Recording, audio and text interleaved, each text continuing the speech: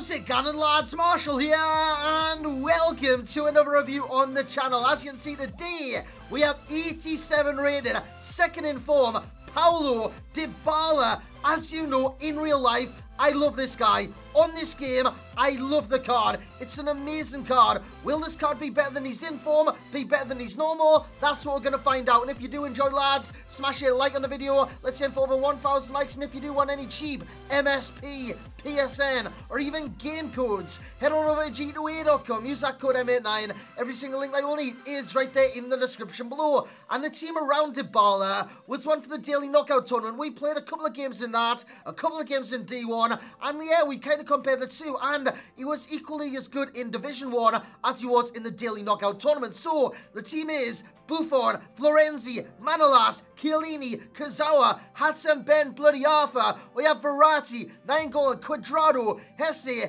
and Paulo Dybala. Let's get in the review. So here we go then, lads, and as you know right about now, Dybala is very, very expensive.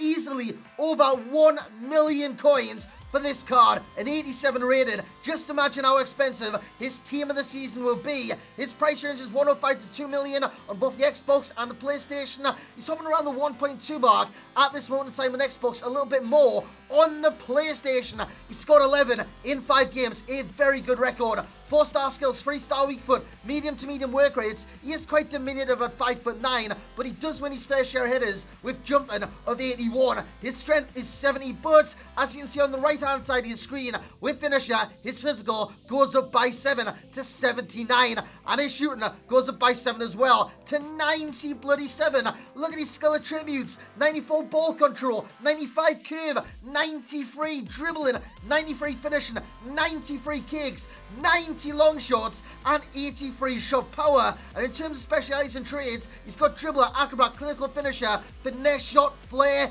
etc, etc. And his strikes is a laser beam of his strike. Honestly, it's so damn pure, so damn good, so damn accurate. Honestly, every single time you pull a trigger with Paulo Dybala, it is bulleting towards the back of the net. That one was a prime example, doing a couple of Berber turns, and then hammers it home.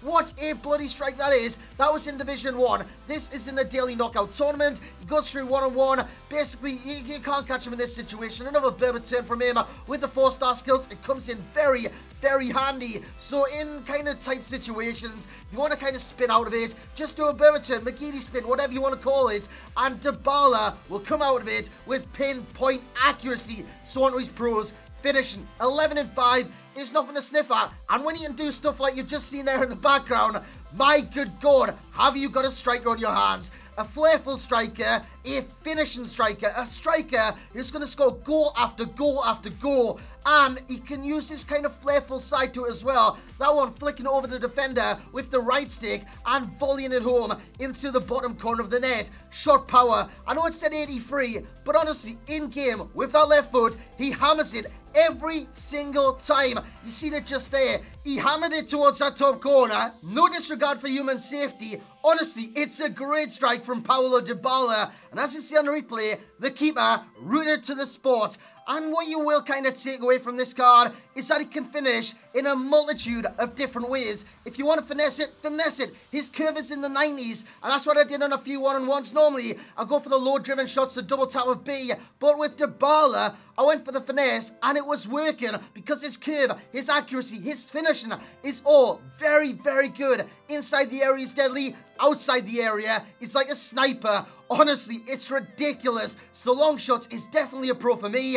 His speed, acceleration, sprint speed, they go hand in hand. If his acceleration is good, he gets the top speed faster. It's amazing. Honestly, you can definitely feel the effect from his normal card to this card. It just seems so much more faster on and off the ball because his agility is very high. And I keep harping on about this, how agility makes it seem faster on the ball. It goes hand in hand with balance. Honestly, Dybala is so damn evasive. It is ridiculous, and it's great for the card. It really, really is, because his dribbling is very good. He's got 4-star skills. He's got a little bit of strength about him now, especially with a finisher chemistry style. It boosts that strength up, so he can kind of hold his own against the kind of weaker centre-backs. But if a stronger, taller centre-back comes along, he will lose the ball. Unfortunately, the only con with this card was that 3-star weak foot, meaning you got to take most of the strikes with his left foot.